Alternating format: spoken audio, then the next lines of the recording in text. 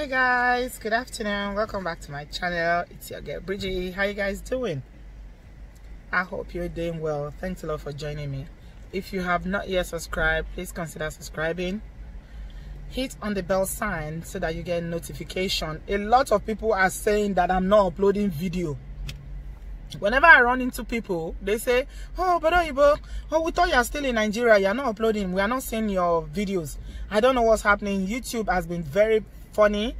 I don't know what they are trying to do. They are not sending people notifications. So please make sure that your notification bell is on and that you are checking out for my videos. I am uploading consistently, at least in a week. I try to upload twice in a week, sometimes 3 times. So please make sure that you are checking, even if you do not get notification, because YouTube has been playing, they've been playing tricks. They are trying to play tricks. But God passed them. God passed them. So today I want to share a story with you guys, and it's about relationship, which is something that I enjoy talking about immensely, if you know me. Right. This sister sent me this email a while ago. She's a Christian sister. Yeah, a Christian sister who lives in the abroad. Now, we all know that when you call yourself a Christian and you are really committed as a Christian, like you've given your life to Christ, not the lip born again, no, that they will be doing the born again, but be doing korewa on the side. No, not that one. I'm talking about people who are actually born again and they are living the life that they should be living as a Christian. So this sister is a born again Christian. What did you buy? You don't know? How much did you spend? Esther, your salary will be gone this month if you spend 200 on shopping. Put them in bags. So it's a sister that is fully devoted and, you know, to Christ, you know, abstaining, not doing any kurukere business, and just totally worshiping God in truth and in spirit, which is what it should be. This is what the Bible tells us. Now, sister is looking for a husband in the church or any Christian brother. As you know, if you are a born-again Christian and you are really, really serious about your faith, you don't want to marry an unbeliever. A lot of people who are really serious will not want to marry an unbeliever because, you know, two cannot work together except they agree. That's just the truth. So she said she was looking for a husband for years. The brothers in the church are going out to go and marry women from other churches. And nobody is saying, okay, how far? You know, year in, year out. And this tends to happen a lot. I've attended Pentecostal church before, and I know this tends to happen. A lot of Pentecostal churches, the sisters in the church, the brothers in that church will go and marry from other churches. They don't tend to marry. Some of them do, but in most cases, the brothers in the church, even the pastor, if the pastor is single, it's 99.9% that if he's going to marry, he's not going to marry somebody from that church. He will go and marry somebody from another church and bring the person. All the sisters that are serving him, cooking for him, looking after him will be there like this when he will be doing wedding. That tends to happen, I know that. Anyway, cut a long story short, she said that she waited and she trusts God completely, 100%, that God was going to bring her husband. But as we all know, we cannot say that God is a liar. Neither can we say that God does not answer prayers. But the ways of God are mysterious. You never know. You know, God works in mysterious ways. I don't know why it didn't happen, but she didn't find someone. No one came to propose to her. No one came to date her. And she said she was, you know, approaching 40. And in her family, they go into menopause very early. So she said she decided that she wanted to have a baby, that even if there's no husband, the least she wants to have a baby. She really wants to have a baby. She doesn't want to end up in life being that sad and sorry sister who trusted God, and it seemed as if God failed her, even though she knows that God did not fail her. But she wants to have a child. She doesn't want to wait any further, because after 40, she's afraid that she might get into menopause. So this sister said she decided that she wanted to have a baby. And she told a few of the elders in the church that she was close to that this is the situation. There's no brother coming forward to marry her, so she wants to get a baby, that she, at least if husband no come, somebody should have a child, you know, for her old age, so that she will not be alone. I mean, some women are okay not to have a husband and they are happy to live the rest of their life like that, but some women, even if there's no husband, they want to have a child because, you know, this is important to them. So she said they start having meetings upon meetings and, you know, deliberating about it, whether it's something that the church is going to condone and all that. You know, some of these churches, what they tend to do is that even if you want to get married, you have to go and meet with them, and you'll be doing, you have to bring the guy to go and introduce him to the pastor and the pastor's wife, and they will do counseling, which is not a bad thing. Counseling is not a bad thing, really. So the bottom line is that she was saying that the elders said no, that she shouldn't go and do it. How did she want to have the baby? I've forgotten to say that. I'm just saying having baby, not the natural conception way of Jangolova. No, it's not Kerewa. This one is she wanted to do artificial insemination.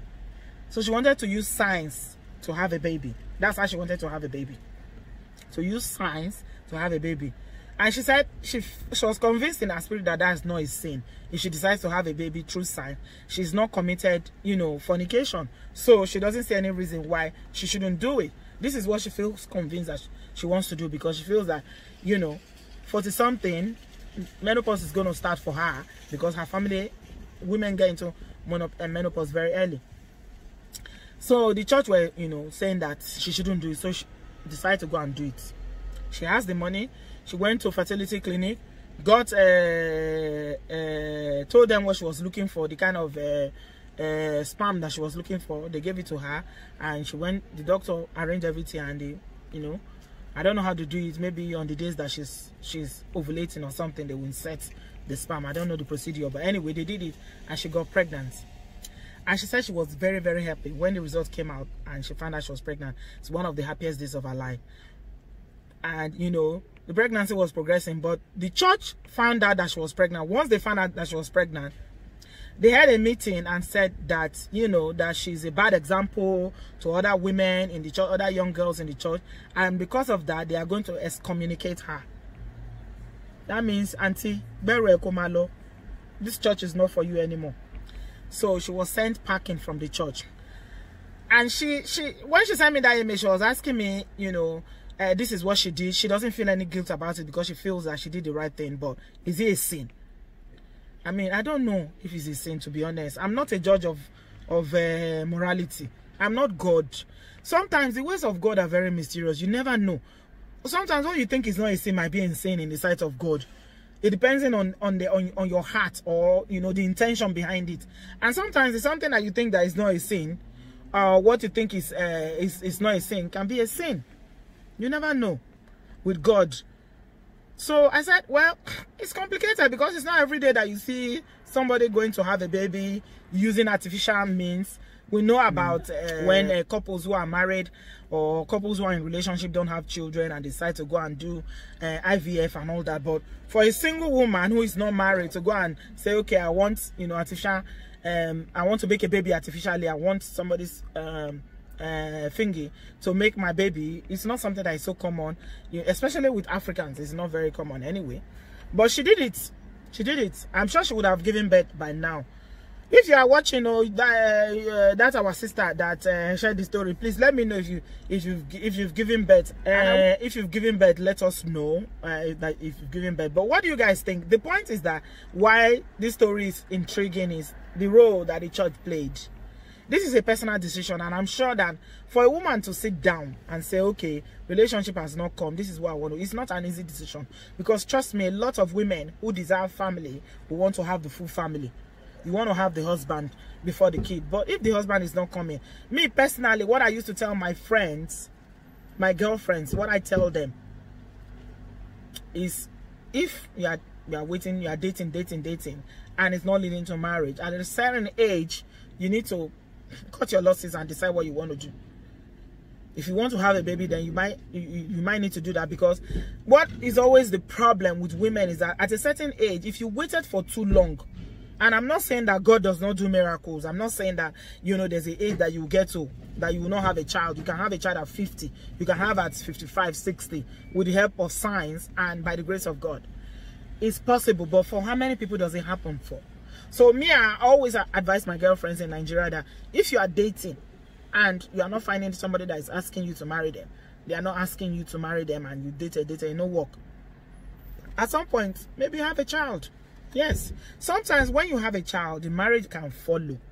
I know so many people that has happened to that once they had a baby, the father of the child decided to marry them. I mean, having a child I'm talking about is not doing it the scientific way. I'm talking about, you know, having a baby for your boyfriend or somebody that you are dating. That's what I'm talking about. But this one is a very, very strange one that I've really not encountered this one before, and I don't know how people feel about it. So for you guys that are the Christians in the house that, you know the Bible in and out, and what God, the mind of God is about relationship and marriage, do you think that what this sister did is wrong, or that is a sin before God? Was the church right to excommunicate her, to say that she cannot come to the church anymore because she had a baby without getting married? Because obviously, once you are excommunicated, you have to leave the church, because the church does not belong to you. So you're a member. You may have been in the church for 20 years, but this is the decision that has been taken by the church authority. And they decide to say, pack your load and go. What can you do? You have to. It's painful. I mean, if it's church that you've given a lot to and you've been committed to, but at the end of the day, it's not good to have an emotional attachment to a church. It's a place of worship, and you can worship God anywhere. Even in your own house, you can worship God.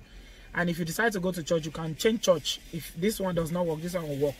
But still, church is a family whereby you build long-lasting friendship, relationships, and all that. But I mean, what do you guys think? Why is it that brothers don't marry the sisters in their church? Why? First of all, let me ask you, brothers, that, and again, if sisters are committed, that they are living a holy life, sanctified life, no kurukere business, they are not fornicating, and they are doing 100% abstinence, and husband still does not come at a very ripe age, when, you know, the eggs are beginning to reduce, then what should she have done? Should have just trusted God and just hope that one day that maybe the husband will come, or was she right? Anyway, at the end of the day, I feel like it's her decision to make. This is my own personal opinion about the matter, is that it's her life. So these are all the issues, though. There are so many people who, you know, may fall into this category of thinking that, okay, I want to have a baby, and having a baby will make me happy, or at least just having someone, or that if I wait too long, I might not be able to have a baby again at a later age, even though I find a man. What do you guys think? I'd like to hear your thoughts on this matter. Thanks a lot for watching. Please subscribe and tell your friends and your friends to tell the friends to share this video. A lot of people still think I'm stuck in Nigeria, and I am not back. I have been back to the UK since February. Please. People think I'm not uploading because YouTube is not sending notification. YouTube is not alerting them when I post my video. I don't know why. But yeah, it is what it is. And we keep being hopeful that there will be a turnaround of things. Thanks a lot, guys. I love you. Bye-bye.